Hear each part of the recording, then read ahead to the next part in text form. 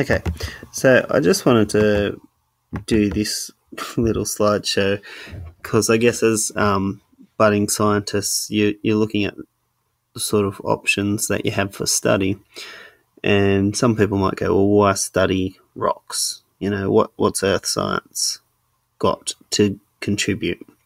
Physics is our senior science of the way that the universe works and the laws that govern um, the world and the universe. Chemistry is what things are made out of. Biology is living things. So what's left really? Like, what can earth science contribute? So I guess this is just a little collection of some of my thoughts about why studying geology is important. Okay, I love this little quote. It says, "To touch the earth and listen to the rocks, for they remember. They know and remember all that has come to pass here." I just really like that concept that if we look at the rocks, they can keep a record for us of everything that has come before. Obviously, it's not a complete record, there's things missing from it, but we can go back into the rock record and find out things like these fossils here, like dinosaurs. We can learn about the way that the world was and how that affects us today. So I wanted to point out a few things here. So it can tell us what the environment was like in the past, what animals lived and where they lived, where the best natural resources can be found today. So if we study the processes that make, say, the fossil fuels, we can determine where we should be able to find them. If we're looking for gemstones or gold or silver, we can work out the ways that they are formed and then use that information to find likely places to look for them. And that really helps us with what we call exploration geology. How the earth was formed, how it has changed over time, how we and the other life forms came to be, like why are we here? Okay, how did we get here?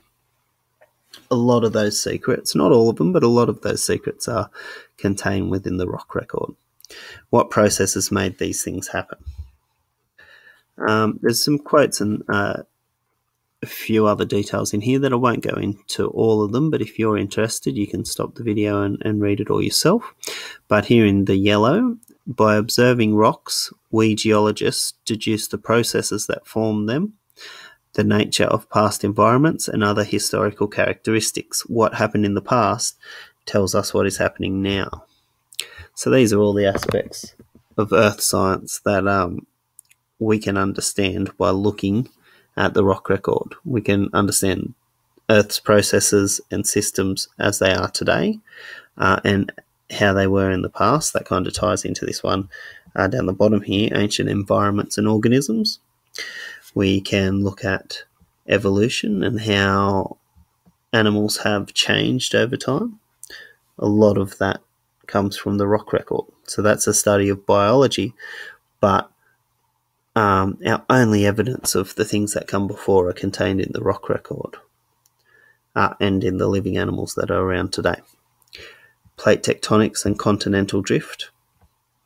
These concepts that we already had a look at of how the surface of the Earth is formed and destroyed and how it moves around. How the continents have gone from being together to being ripped apart and sent to the extremes of the Earth.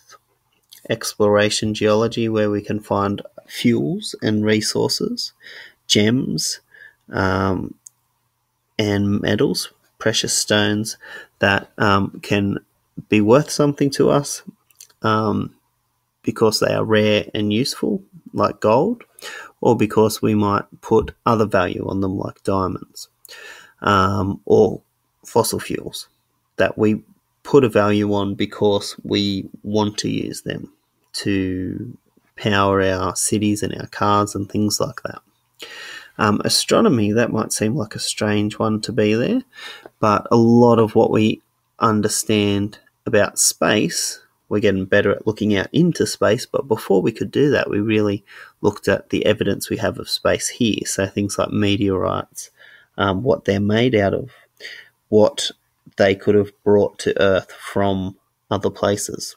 So there's a lot of looking into now that water might have been brought on meteorites to Earth, and what was in that water. Maybe the origins of life could have come from there. Maybe they have added something essential to our planet that wasn't there before. So we can look at that sort of stuff. I've already said gemstones and minerals, resource management. We can look at hazards and hazard mitigation, which is just on how we address hazards, how we minimize the risk of hazards on our communities. And we can look at past hazards and predict when they could possibly happen again, which is important for how we act in the future. That's a really beautiful quote. I won't go into all of it, but you can have a look at that. This is by a professor in Melbourne. And the last little bit there I will read. In order to have an understanding of our environment, we must have an understanding of ancient environments on Earth. The past is the key to the present. And by understanding the big picture, then we are poised to make informed decisions about our present environment. Okay, so it's just some of my ideas about why this stuff is useful to us as scientists, and possibly if that's a field you might like to look into as something to focus on in science, geology, or at the very least to appreciate the contributions that geology makes to science overall. Cool.